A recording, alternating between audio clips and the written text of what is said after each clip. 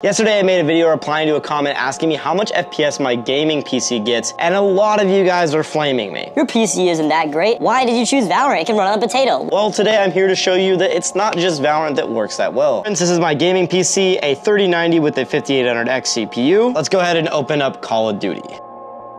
As you can see, I'm running ultra and high settings here on 1080p. You can see I'm holding over 170 to 160 frames. Let's do the lowest settings in the game and see how much FPS we get. Obviously, the game still looks pretty decent, but we're getting 270 FPS. Moving, shooting, all of that.